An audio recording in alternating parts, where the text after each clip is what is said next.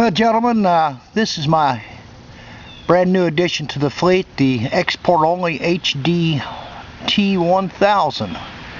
I'm gonna go ahead and give it a quick start, let it idle a dab, shut it down, and then I'll do the rest of the walk around. So just bear with me for a second here.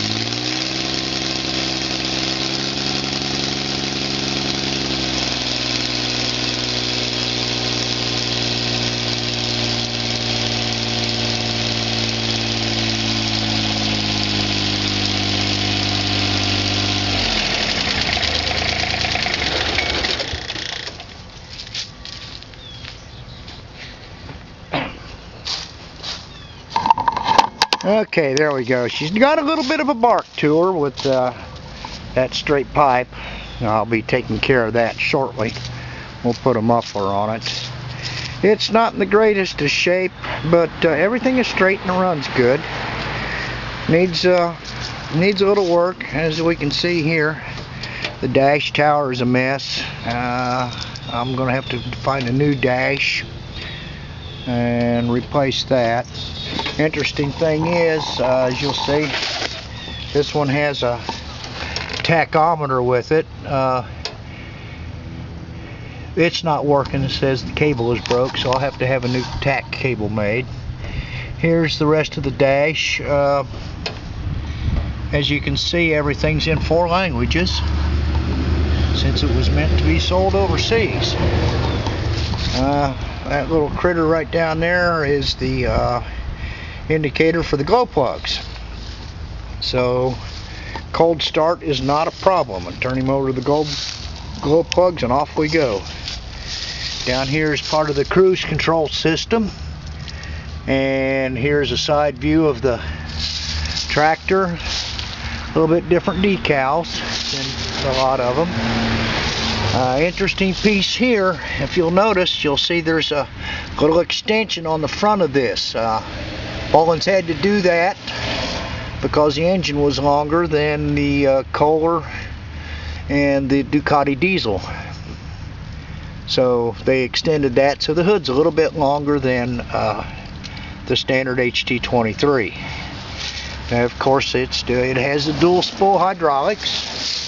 And interesting for Bolens, they actually put the model number on the front of the hood as opposed to the sides. We are missing the PTO shaft and sheaves. That should be replaced. As standard HT23 should fit that. Walk around a little bit. There's our power steering portion. Previous owner did add a heater for the water system, so that'll even help a little more for cold weather starting. There we have our air filter. Probably need a little bit different gas cap, a little top of it off of it, so I don't want water in there. Or up to the side of it. And everything else is, if you look, is pretty much standard HT23 fare. Tires, yeah, they're Ags, but they are not great. So we're going to have to replace those. I'll probably put some same tires I put on my 1886, the CST ankle ATV tires. Other than that, then let's go ahead and open the hood, and we'll take a look at what's under there. Okay, here we have the Mitsubishi. It's a K3D-61FG, I believe, is the nomenclature. It's got a nice strong sound to it. I haven't had a chance to run it much, but of course there's our radiator. Now this, I moved the battery up front. Now this doesn't have the great big fuel tank like the HT20D and the HT23, but these diesels don't take that much fuel. Actually, if you might be able to see, the fuel tank sits right below the battery there. There he goes across the front. Now let's sneak up. Hope you don't get vertigo here. Run over here on the other side. This is the rest of the engine bay.